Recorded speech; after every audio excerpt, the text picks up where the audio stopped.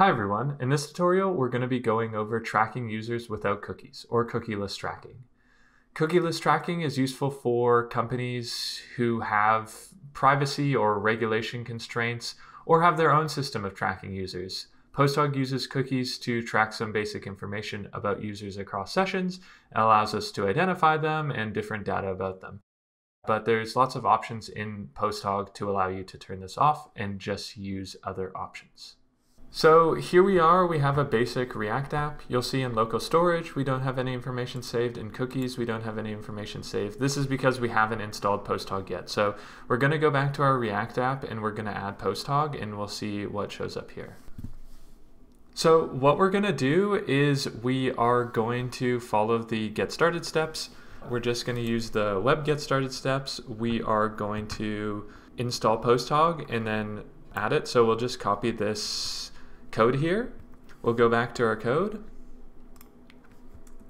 We'll add it in the index.js file, and we'll also install PostHog.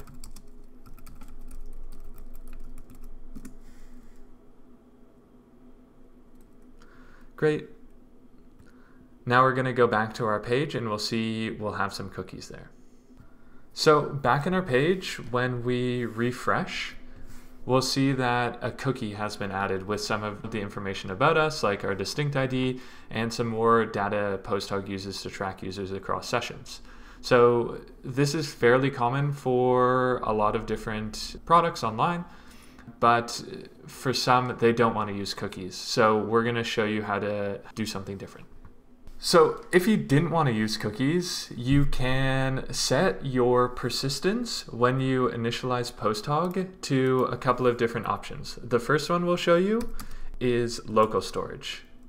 So we'll just add persistence local storage here, and this will store our data to local storage.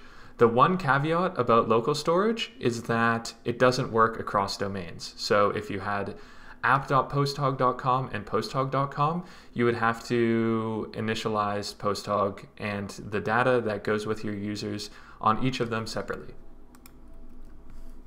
So back in our React app, when we clear this cookie here, we can refresh.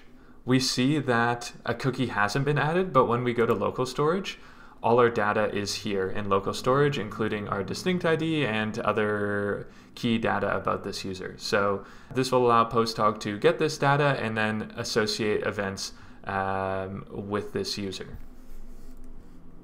So the other way to track without cookies is using memory. So we'll switch this to memory.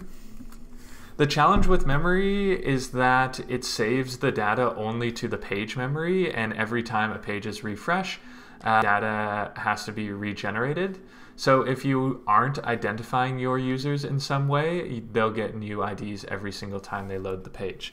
So now let's go back to our main app and see what this looks like in the cookies and local storage.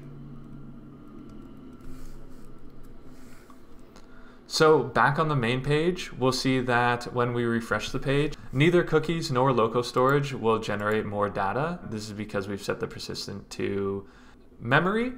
We can remove our cookie banner here and just use our internal identification system with memory to still track users well. So that is all the ways you can track users without cookies in PostHog. If you have any questions, feel free to leave them in the comments below or join our support community at posthog.com/Slack. You can also check out a variety of other tutorials we have at posthog.com/tutorials. Thanks for watching. Bye.